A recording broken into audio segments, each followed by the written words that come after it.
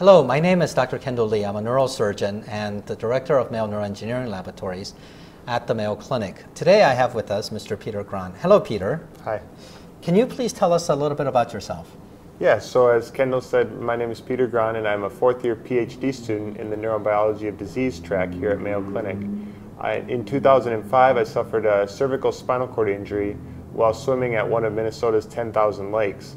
Since then, naturally, my interest in spinal cord injury research has grown exponentially, and due to that, I've joined Dr. Lee's lab to further my education and research in spinal cord injury to try to reach a cure for others, such as myself, that are dealing with chronic paralysis. So, you're nearing your Ph.D.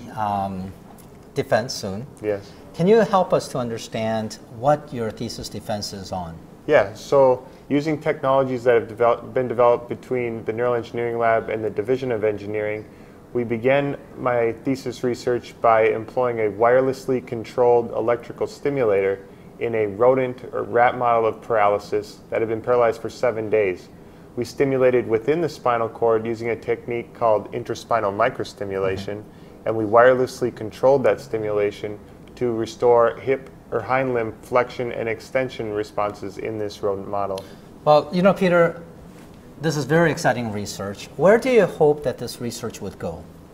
I hope to eventually develop technologies in collaboration with other groups throughout the country to restore function using both intraspinal and epidural stimulation to try to translate these technologies into human work. You know, Peter, for the past 4 years, I've had the pleasure and the honor of working with you. You are now about to move into, after your PhD, what do you hope to research?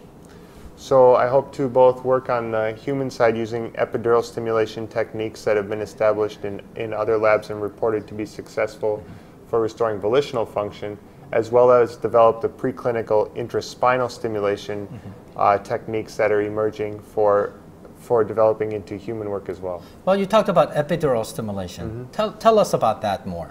So epidural stimulation is a technique that's established, FDA approved for treating pain by stimulating the surface of the spinal cord in a more generalized manner, but it's also been shown to increase excitability of the spinal cord and allow those that are suffering from chronic paralysis to regain some volitional control of function below their level of injury. Peter, I've had the honor and the privilege of working with you for the past 4 years, and I think that really you and your research is quite inspiring.